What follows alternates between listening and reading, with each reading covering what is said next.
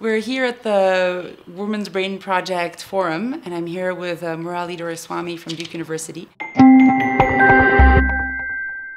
We're very excited to have him here, and maybe to get things started, could you tell me what you do, but as you would explain it to your grandmother? I'm a brain scientist.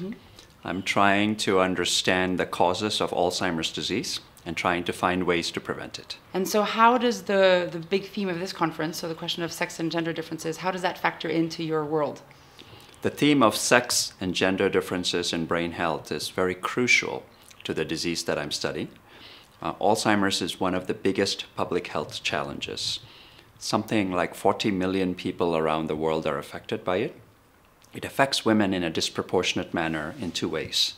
Women tend to be most of the caregivers. Something like 80% of women are the caregivers of those with dementia, so they bear the burden of caregiving.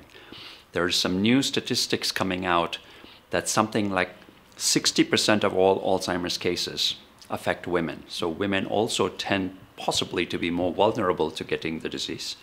So my research is trying to understand what is the biological basis for Alzheimer's disease and whether there's any sex difference, and also trying to see if there's a way we can relieve some of the burden on caregivers. So I think this is a hugely important issue.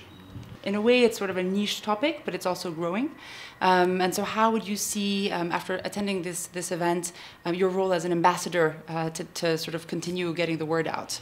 So the Women's Brain Project and the Women's Brain and Mental Health Forum is very unique. There are not many conferences like this around the world. There are a lot of brain health and mental health conferences, but very few of them focus on sex and gender differences.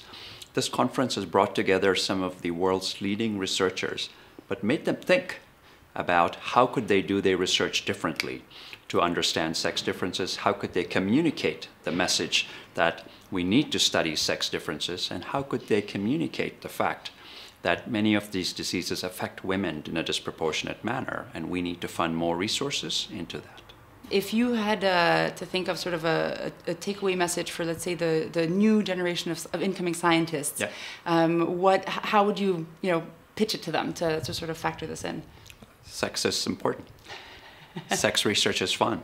Sex research will get you on all of the top journals because there's so much waiting to be learned.